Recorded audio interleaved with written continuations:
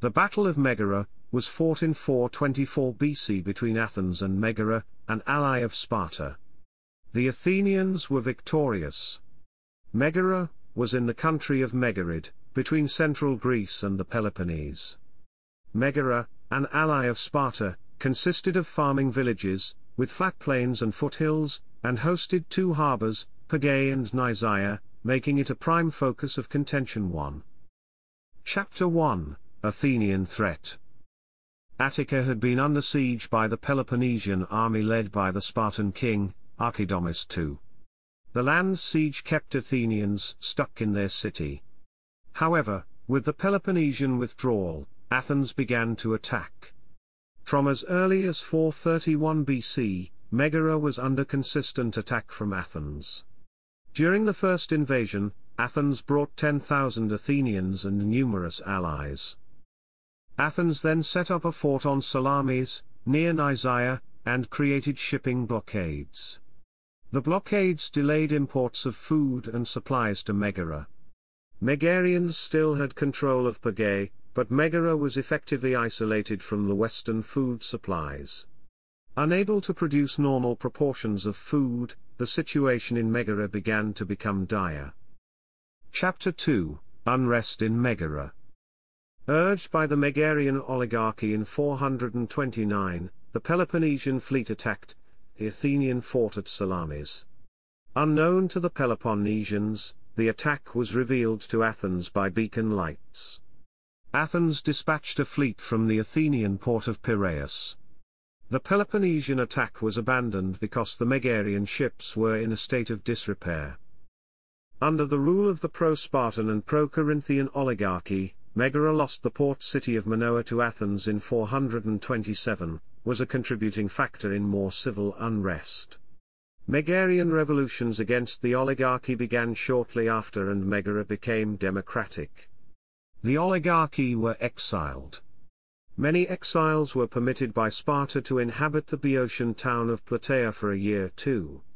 Boeotia separated Megara and Athens with high mountains ranges in the north. 1. The Spartans were then able to prevent interactions between Megarian democrats and Athenians on Manoa 2. The exiled Megarians in Plataea began northern raids in Megarid and took Pegae.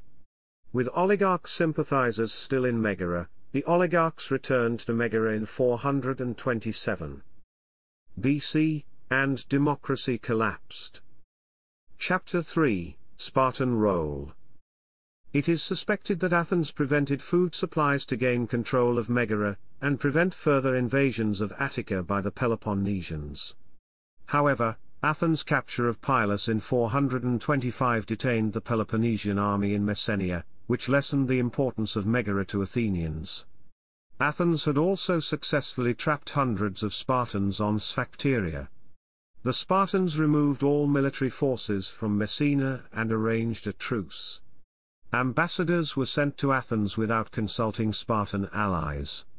Athens had extensive demands, and Sparta requested a private discussion. Spartan allies were uneasy with the scenario. Megara had a distrust of the Spartans since the revolution.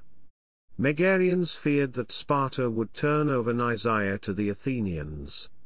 Meanwhile, within the walls of Megara, the Democrats planned to aid Athens in capturing the long walls of Nisaea. Athens then discredited the Spartan embassy because of its request for privacy, and so the truce failed. Chapter 4, Battle starts. During the night, Athenians and their allies approached Megara from Manoa and the road to Eleusis. The plan worked, and the Peloponnesian garrison was effectively isolated from the city. As morning came, Megarian Democrats pretended to be outraged by the captured walls. The Democrats encouraged Megarians to open the city gates and attack the Athenians, and then decorated themselves with oil to be easily distinguished from other Megarians.